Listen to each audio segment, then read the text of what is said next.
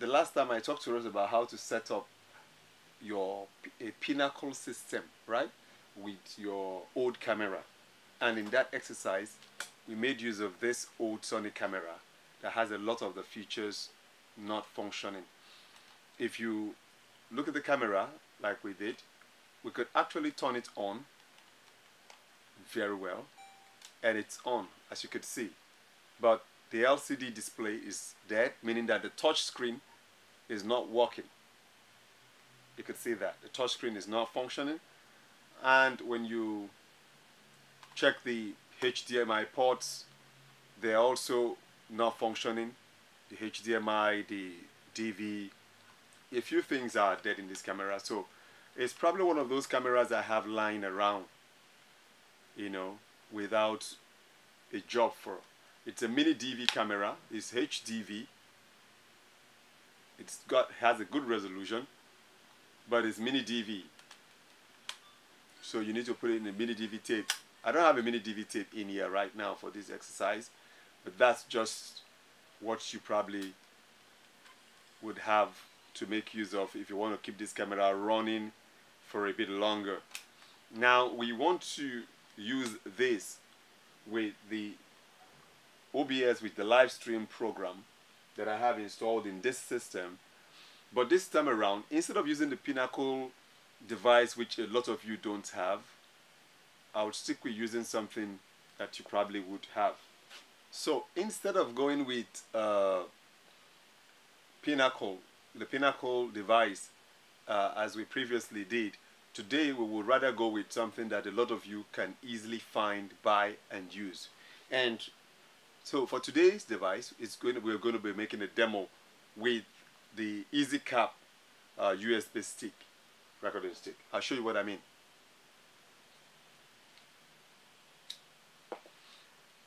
That's going to have to be this guy. You could probably find a lot of these very highly affordable. Although the resolution is not that which you could, but it could do you a lot of good, because you could have a pretty good quality, SD quality, not HD quality, from this. So if you're using this, you'll be going for an XD resolution and not a DV resolution. That's one thing you need to be very mindful of. You're going to be getting SD standard definition and not high definition with these guys, right? So if that's settled, and of course most of your viewers will be using their mobile phones, maybe a smaller screen or something, so it might not really count that much in terms of their view, right? Once you get a good audio ring, then you're good to go. So we will be making use of this little guy here for today's demo, so you could see exactly how I put this together and that. Like I said, I'm focusing on videos right now without the sound mixer and those stuff in here for me to show you the audio demo. We're still doing a couple of checking around for some of you, checking your installations to ensure that you do it quite well. So if you're having issues, feel free to contact us and let's see exactly how we can work that out. Right? So we get on with this immediately. So what we're going to do here is that we'll be taking the AV output of this one, which seems to be working.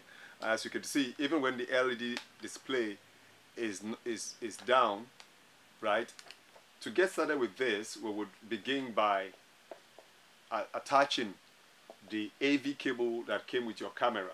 Each of these have very unique ports, so you need to watch out for the port, the pin, this pin that goes into the AV port of your camera, and it's very important that you get that right.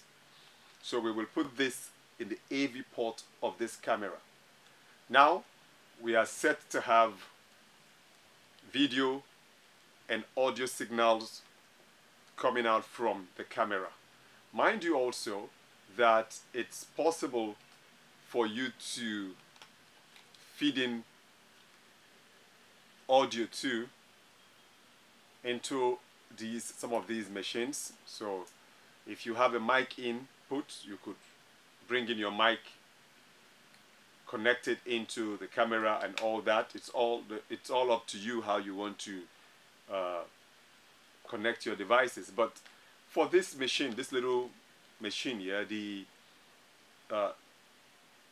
audio video cables here right, good enough for us to use in this very exercise.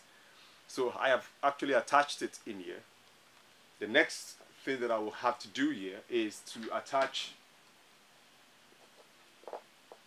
these into the capture stick. That's going to be the video to the video.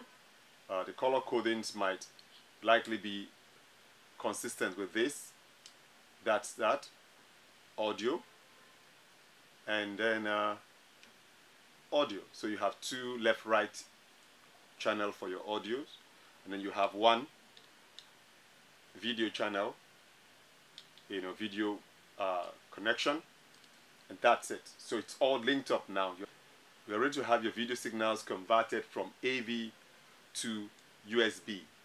So we will get started with this right away, and let's plug this into the system and see if we get a signal from this.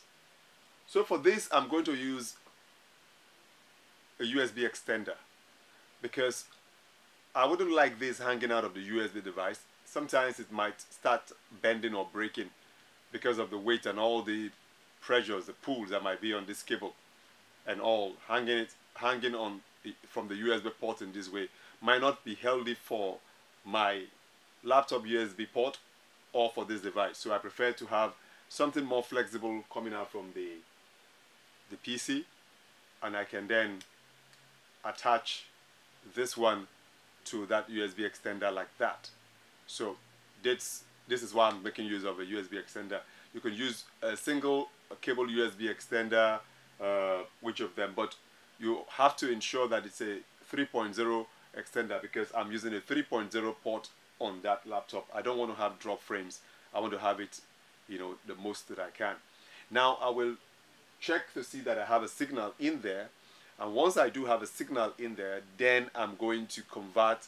I'm going to change my settings, right? I'm going to change my settings to have an output that is equal to the output of this device. That's what I want to use. Something that's close to the output of this device. That's what I need to use. So we'll be going over to the system now, and let's make that modifications over there. I've added one video capture source in here. We capture from this. Right now it's giving me a demo from the camera, which is giving me a camera demo here. I could set it out to camera. You could see right here at this point that I'm having a. So let me adjust this a little bit. You could see that right here that I'm getting the feed from the camera, and the camera is right here in front of me, and I'm getting the feed here. Depending on the amount of light that I have coming in here now. Okay, so I just let in a bit extra natural light to come right in, so that the light becomes a bit stronger. So you could see that I have a lot more light now. The camera needs a bit of light, and you could see the signal strength from the camera coming through. So I'm going to leave everything at, I'm actually using the max resolution. Then everything else for now, I will leave them at default. You could want to try other video formats if there are multiple, but this one has just an MJPEG format.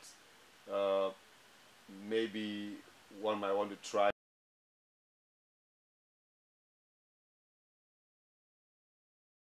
all of this color range full and all that. So, but you could leave all that at the default setting.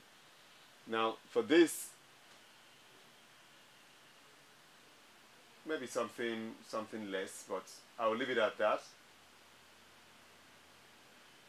So I stretch this in. So this is the resolution that this very device has here. It's not like it's a high resolution.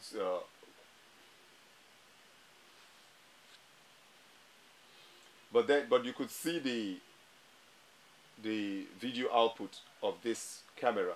It's an old camera. If it's giving good light, right? If it's giving good light, it does pretty well, and you can see its output right there. What it has, split by that, and yeah, sometimes you might want to go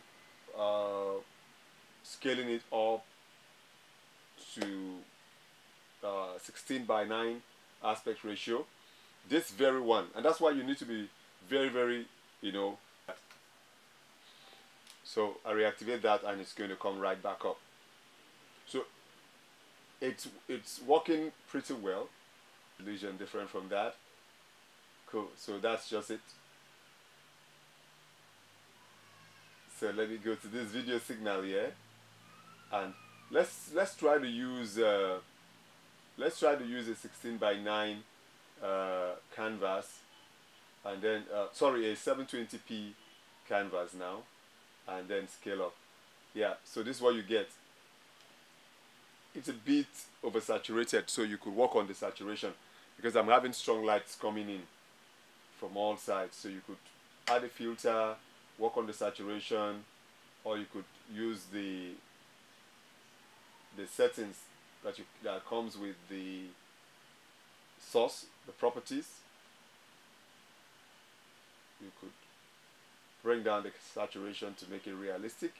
Yeah, and then why not maybe a little bit of contrast, just a little bit of contrast.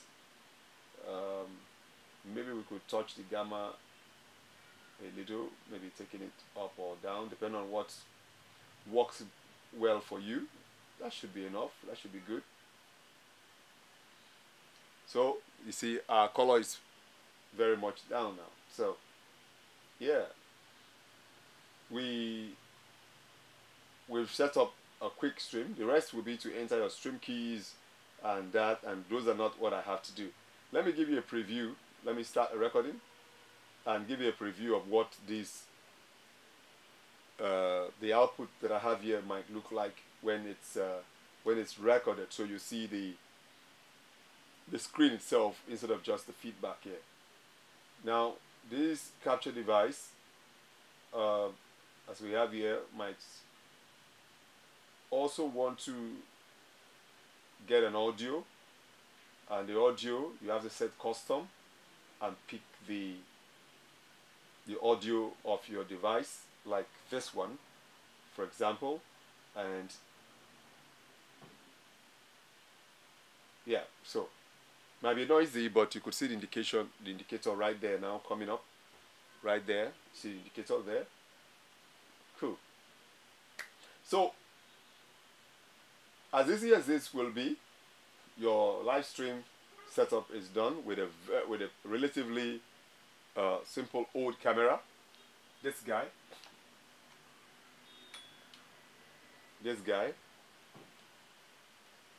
right here. Let me run my focus to it. Okay, this guy right here, and you could see where our connection is, the batteries and all that. See that? So now I'm looking at myself. You could see the resolution. And mind you, we are on a lockdown with social distancing, and so I can't shave. You might be wondering why I have these huge stuff. I'm trying to keep my distance away from the barbers at the moment, so bear with me. Yes, so this is it. This is the camera and all that, and it's cool. So whichever you might want to use between this recording or that recording. So if you have issues and you have a device that you probably want me to show you a demo on how to get to use, you could very well send me a message. You can reach me on WhatsApp, on Facebook, YouTube comments down here, or any of the other channels, and I'll probably show you how to use this. And I just want to ensure that you all there have a very effective media system going on within this period of the pandemic. You need to stay safe. You need to try to see as much as you can how to run your services, you know, remotely right now, connect with your members. There are many alternatives out there that you could give a try. You could try out. So if anyone works for you, make use of that. You don't need to spend so much to get started. Like I have just showed you, you could make use of your old video camera if you have one lying around, as long as the lens is working and the unit comes on and your AV port can send out a signal. And you can as well make use of your devices, very affordable devices like the very cheap and affordable EasyCap device, and with a very, very good or strong video signal coming out of your camera, your resolution will be pretty good also. Shows you that you don't need to break the bank to get started.